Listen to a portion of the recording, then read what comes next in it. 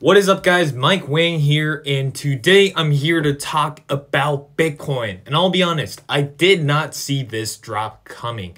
The reason why it crashed so hard, a lot of people are talking about the Chinese pulling their money out of exchanges like Huobi, Charlie Munger saying that crypto should never have been invented. But the truth is, it fell because it was time to. And the drop was so severe because of futures positions, DeFi lending, basically all factors that indicate how the entire market is over leveraged to its max. And that's what led to this drop.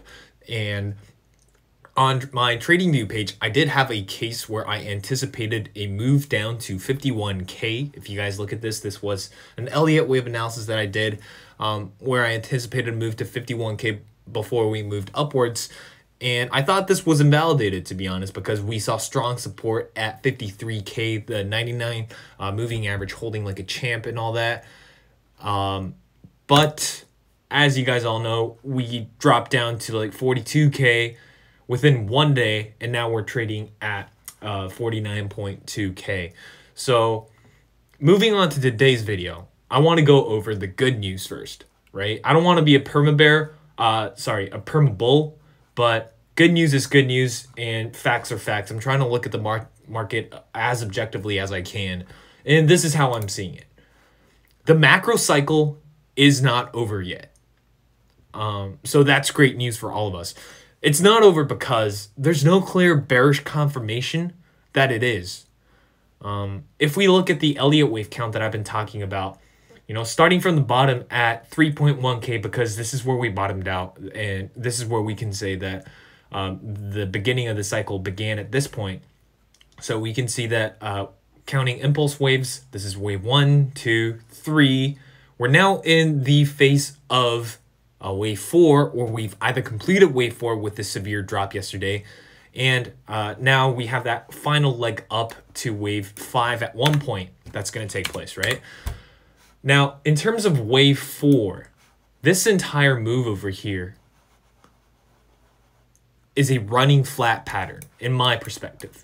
So this is what a running flat looks like, right? It's a corrective ABC wave, but what you need to keep in mind is that this C wave over here completes a little higher than the A wave. And that's because there's still a lot of buy pressure in the market, and people want to buy before the correction is over. And that's how this corrective wave forms. And I'm seeing this corrective wave form for our wave 4 over here. This will be wave A, B, and C. And now the question is, how far down is wave C going to go, right? So in order to figure that out, we need to zoom into the daily chart and take a look at what's happening. And for the daily chart, this is what I have been referring to recently. I've covered this in my newsletter, by the way. If you haven't joined, make sure to check that out on my website, link in the description below. But basically, on the daily chart, this is what I'm seeing. And this is a completely new concept. I didn't want to talk about it on YouTube because it's a tool that I personally use, and it's a tool that I want to share with the subscribers to my newsletter, and they already know this. But this is how it works. When we break out of an accumulation zone and see a swing up, a move up, right? This arrow shows the length of that trend. This is how far this one move goes up. And when we see this move up, there's a high probability that it's going to move up another leg in the same proportion, regardless of the corrective wave or the corrective price action that takes place in the middle. So what does this mean, right?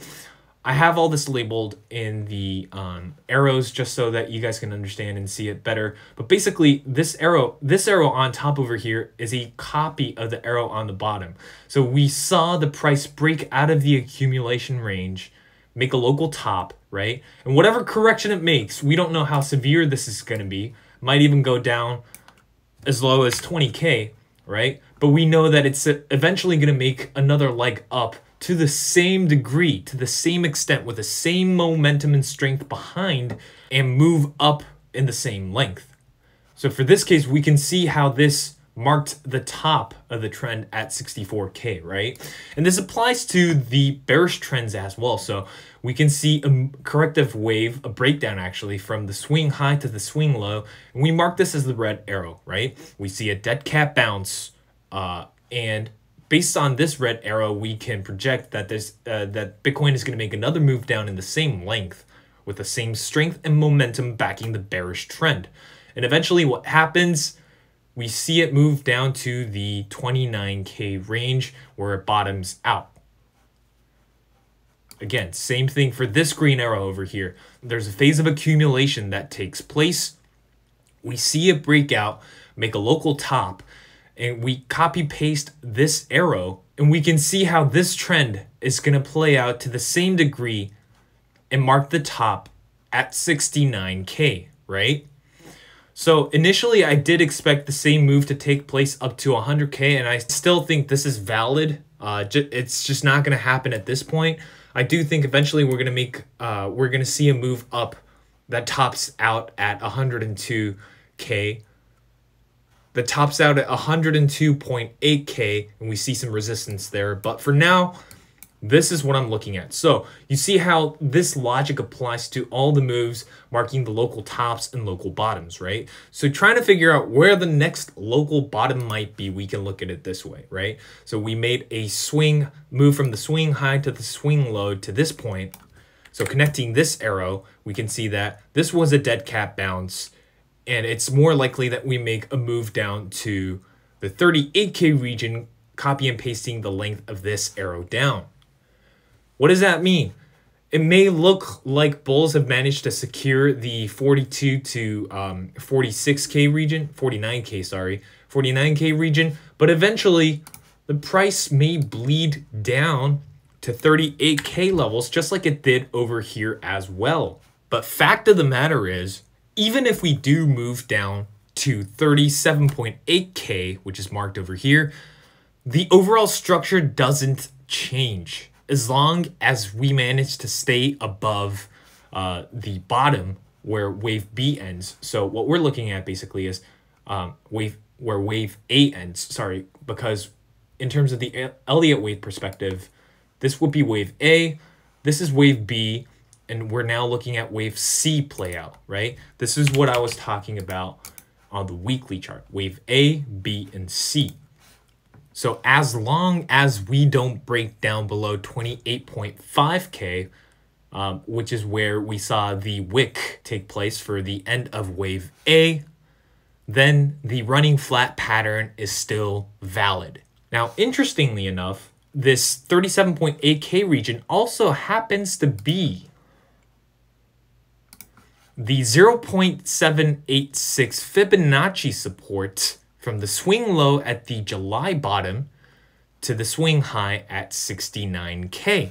So to me personally, the way I see it is we might have some bounces up and down. We might even retest 53K before we drop back down. But ultimately, I feel like we are going to retest that support at 37.8K before we can make any further move upwards. And now, in terms of the market cycle top, if we do reach a market cycle top, I expect to see a blow off top pattern as we have seen for the other cycles that Bitcoin has undergone in the past. So here's a chart from April 2013. This is from December 2013 to January 2014. And this is the chart from 2017. And as you guys can all see, these charts all demonstrate sharp moves upward, almost a straight move downward, and a dead cat bounce before it slowly bleeds out. And that's how we know that a blow off top pattern has taken place and that the market has topped out. And this would mark the top of the market cycle, the bullish rally that we're looking at. So structurally, this is what I would want to see.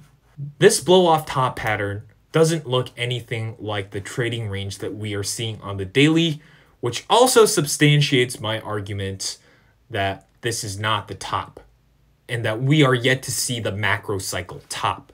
So guys, I want you to know that managing your risk at this point is extremely important. I'll be honest, I had an analysis up where I talked about the probabilities of a potential drop, but I didn't follow my plan. The support at 53K was holding so well, I thought the bottom was in. And I was wrong, and I admit that, right? And I'm only human, so I can't always be trading based on my plans. I'm a human with emotions too, right? But the ideal is that we stick to our plans and we have strict confirmation and negation zones, right?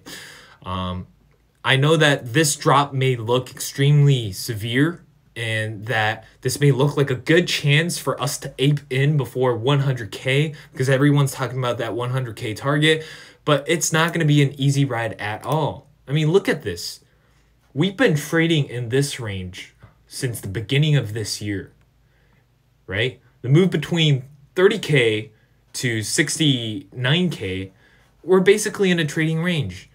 And it's not an easy ride, you know? You make money going upwards. You don't manage your risk, so you lose it all again, right? And you try to make money back up again, and you don't manage your risk at this point, so you're losing your money again here as well. So please manage your risk, set your confirmation levels, and trade according to your plan. And just to organize everything I wanted to say, if we manage to somehow miraculously pump real hard and break through 61K levels like a boss and close above it as well, then I'll resume bullish. That means we're going to go to 100K in like 2 weeks. I won't doubt that. But I think that's a highly unlikely scenario at the moment. Currently, I think a move down to 38K regions, specifically 37.8K, is the more probable case. And I'm going to shave off some of my bags when we see a technical bounce, because I don't expect us to drop immediately. There's got to be some sort of technical bounce, a relief bounce that fools people into thinking that the bottom is in, right? And when that does happen, that's when I'll shave off some of my bags and I'll set my orders at around 38K. Now, if we do drop below 38K, that's when I'll start getting worried. And if we drop below 28.5K as well, then I'll know that the bull market as we know it is completely over, because that will be my confirmation that this market has topped out. And I'll acknowledge the fact that 69K was the top. But until then, the macro bullish structure remains unchanged. So thank you guys so much for watching. If you like this video, don't forget to smash the like button. Share this with your friends as well, especially the ones who panic sold this bottom. Subscribe for more content. And if you guys haven't yet, make sure to really check out my newsletter. You guys can check out the quality of it, what I offer.